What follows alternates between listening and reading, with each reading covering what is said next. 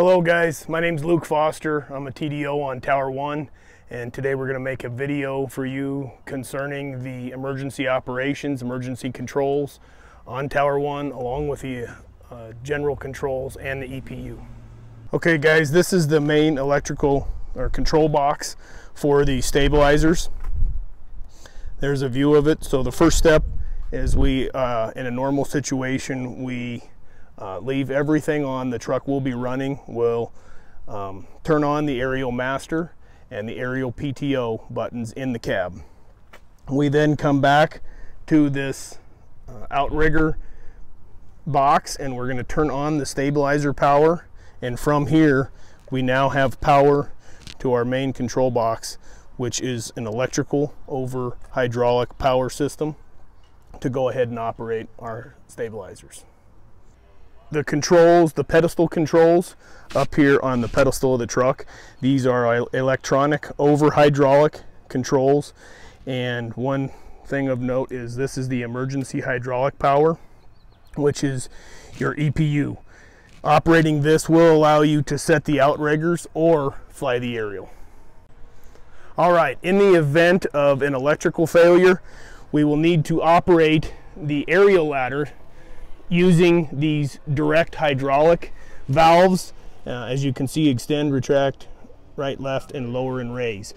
To operate these direct hydraulic valves, you will also have to have somebody on the other side in the extinguisher compartment operating that valve to allow you to use these manual overrides. Okay, now we're going to talk about a short jack situation. As you discussed or saw on the Ladder 5 video, short jack situation, you are able to override it. As you can see on Tower 1, we have extended the outriggers on the right side of the truck.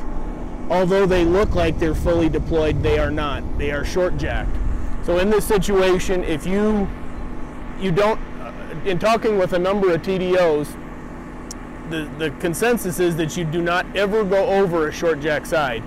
And the fact is, just like this situation, we're only a couple inches short jacked on this driver's side of the truck.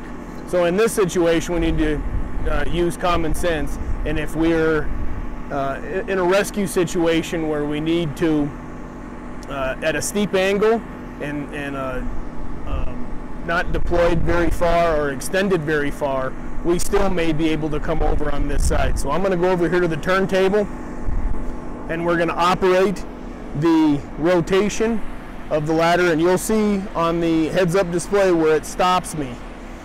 So I'll go ahead and do it. We're going to go to the right, and because we are short jacked on the left side of the truck, it's going to stop me. At that point, I have Keegan staged at the back of the tower. So right there you can see aerial rotation is denied. So I have Keegan staged at the back of the tower at the override switch, and I'm going to go ahead and have him hold the override switch, and you'll see that we can continue to come over on this short jack side. Okay, Keegan.